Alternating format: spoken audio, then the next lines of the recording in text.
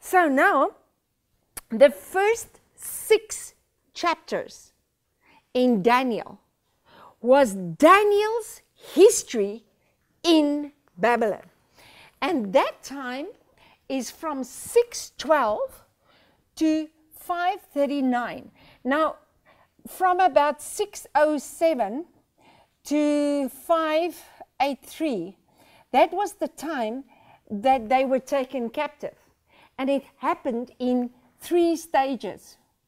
So nobody can really tell you. They think Daniel came with the first lot. But there was 3 stages that the people were taken captive to Babylon. And when King Cyrus came in, there was 3 stages that they went back. 2 and 3. There's 3 stages that they went back. But more or less, this is the time of Babylon. Now, after Babylon came King Cyrus, Darius first, and then Cyrus. There was 4 of them. And from Babylon to 232 was the time of the mede-Persians. Persia. It was a dual kingdom. A dual kingdom. This was a single kingdom, a dual kingdom. Then came a crazy young man. He died at the age of, I think, 30, and he died drunk in the city of Babylon. And he had a flu, but he was drunk, and he died at the age of 30, after conquering the whole world. Now, what happened is they took over by them, and they took over by them. And this was Greece. Greece. And then came Rome right through. Okay, this is world history. Okay, these are the dates. So the first 6 chapters in Daniel, come on, let's go through them. Chapter 1, they arrive. Chapter 2, the king had a dream. Chapter 3, the king made a statue. And we have the fiery furnace. Chapter 4, the king had another dream of this big tree that was chopped down, and the king became like an animal. Chapter 5 was the handwriting on the wall that said, you have been weighed and you've been found to light.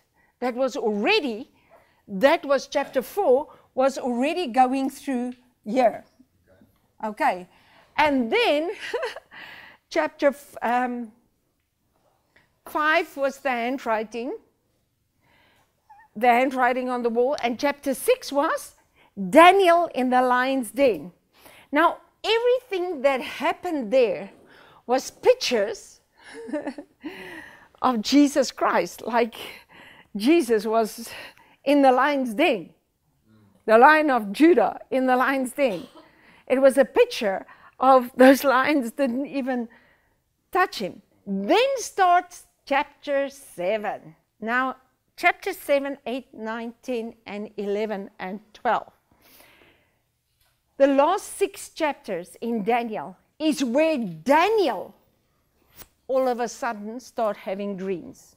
So the first 6 chapters of Daniel is more or less in this area here.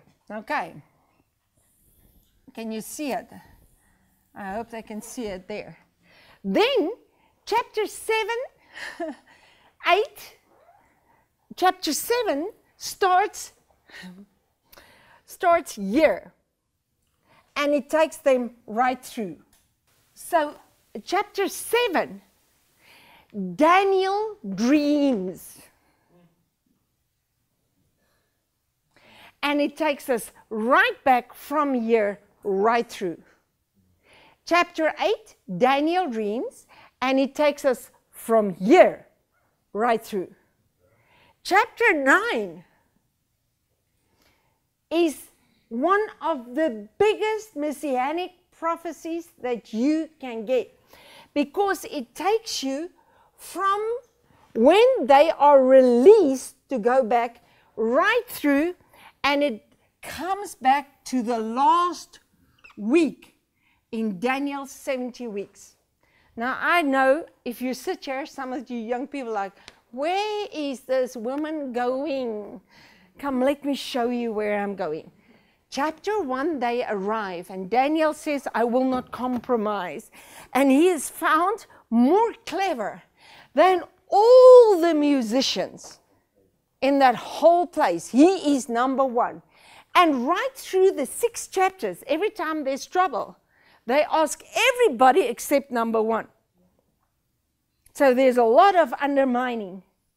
There's a lot of unfairness that came to Daniel. But what did he do? He didn't fall for the king's table. Why would he fall for what people say about him? Come on, guys, this is Old Testament without the Spirit. How much more? Come on, compromise is the language of the devil.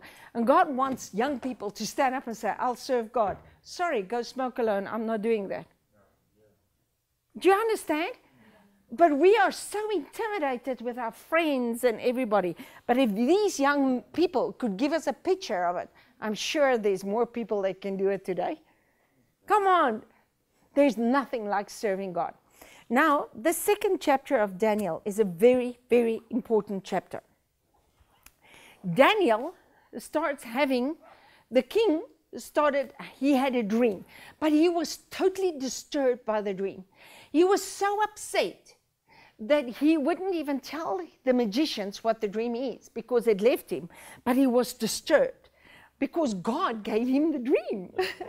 Come on, we read it, that God gives to you in your sleep to reveal to you these things. In Job, it says it. Job 32:33.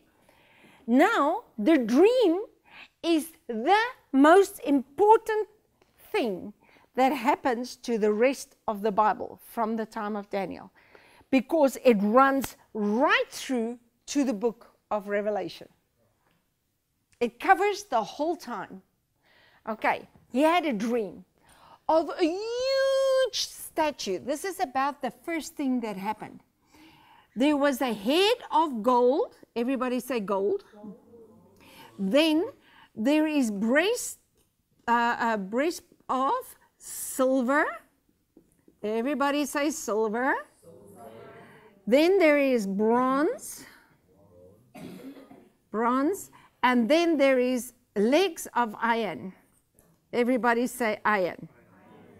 Can you see how many parts are there? 1, 2, 3, 4. 4 meaning the number of the earth, the number of the natural. Okay, what was in the beginning? There was enmity between the seed of the serpent and the seed of the woman. The seed of the woman that was to come was the Christ, but the seed of the serpent was the Antichrist. So what do we have here? We have the spirit of the Antichrist standing up with his man. And what happened, God took the people that were disobedient right to the seat of Satan. And not even that could stop the Christ from coming.